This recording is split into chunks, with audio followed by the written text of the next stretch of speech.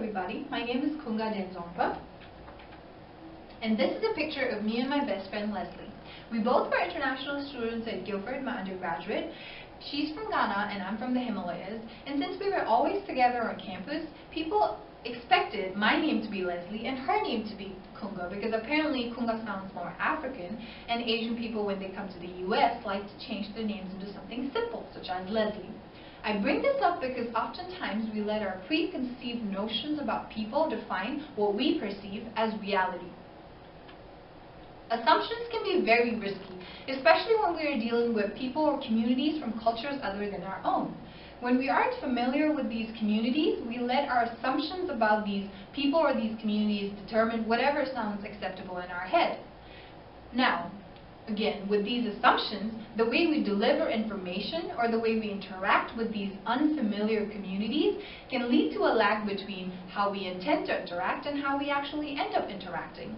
Incidents like this, more so than often, happens among health professionals, especially when they're dealing with refugee immigrant communities. And this is where I'd like to emphasize the importance of health communication. The CDC defines health communication as the study and use of communication strategies to inform and influence individual decisions that enhance health. Now, with that being said, we need to counter the fact that health in itself is a culture. And so what a standard procedure of health is for you isn't necessarily the same for a refugee or an immigrant. By this, I mean that different cultures prioritize different needs, such as socioeconomic needs, family needs, over basic health needs.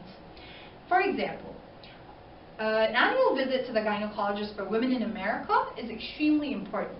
However, this particular medical procedure is something that is foreign to these communities in Southeast Asia and Africa, where almost none of these women ever visit the gynecologist unless they are pregnant. Even pregnancy is a non-clinical traditional procedure for those living in the rural parts of the countries. In fact, my mother gave birth to me in my grandmother's bedroom, and note that we live in the city part of the state. So when these refugee immigrant communities come to the United States, they're extremely hesitant in utilizing these healthcare facilities such as annual dental visits, annual physicals, OBGYN visits. And the reason for this is not solely due to financial limitations, but oftentimes have to do with the fact that they're unfamiliar with the culture of regular checkups. The culture of hospital visits in these communities is only limited to urgent care and not necessarily preventive care, unless of course you're very privileged and have the money to do so. So when these communities settle in the United States, a process such as health communication is extremely important in bridging impactful dialogue between these communities and health professionals, and thereby inculcating a positive culture of health where both these communities and health professionals, although culturally different, are still able to work together towards the same goal, which is community health. Now, you might be wondering how this is possible, knowing that the culture of health is different among different cultures, and how do you incorporate health communication in a work field? Well, I'll walk you through a research project that I'm a part of. So I'm one of the project coordinators for the Montagnard Hypertension Research Project, and this is our logo for the project, under the supervision of Dr. Morrison, who is a faculty here at UNCG. And we work with a specific ethnic group of refugees from the highlands of Vietnam called the Montagnards.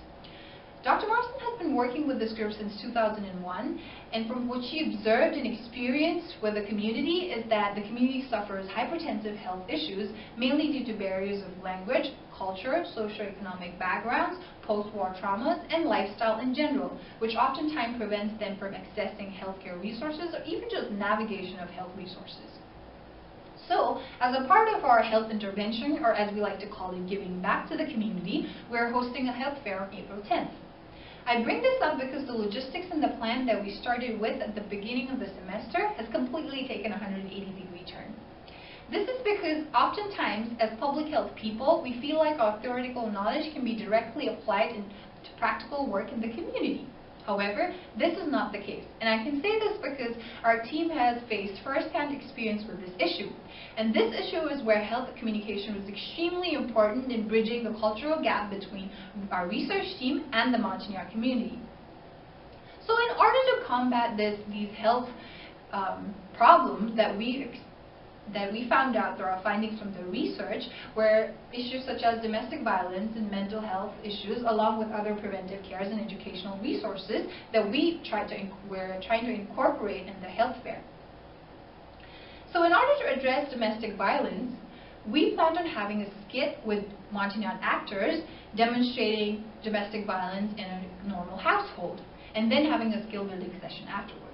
However, when the elders of the community were informed about the way we were presenting domestic violence, they were completely against it and asked us to shut down the idea. Now, this is where health communication was extremely important. Instead of immediately shunning the idea just because it was coming from the community members, knowing that they can identify their needs the best, we had a personal meeting with the elders of the community. And from the meeting, what we learned was that the topic itself wasn't an issue, but the way we were presenting it, in a way, centralizing domestic violence just to be Montagnard specifics, was what they had issues with. So, the way this community's culture is designed is very interesting because, and being a Himalayan myself, I can completely relate to this issue. Most Asian cultures are very private. We don't like our private issues to be brought into light. And so the members wanted issues to be addressed that were universal issues, so it doesn't seem like domestic violence is something that just happens in the Montagnard community. And therefore, even just changing the name from domestic violence to family stressors and then replacing Montagnard actors with American actors made a whole lot of difference, because now the skit was more of a universal issue that was being brought into the Montagnard community as an informational purpose and wasn't just specific to Montagnard community. So you see how it's not always the problem with the ideas, but it's, like I said before, it's how we present it. And a strategy such as health communication is very essential in combating or even just addressing issues in a community-friendly manner. So the big idea I hope you take away today is that health communication is a strategy, but is to be utilized in a way that is mindful and respectful of other people's opinions and personal beliefs. Because even though these foreign communities are now in America and have to adjust to American culture, it doesn't always mean that they completely abandon theirs. And we all know that the United States is a melting pot of different cultures.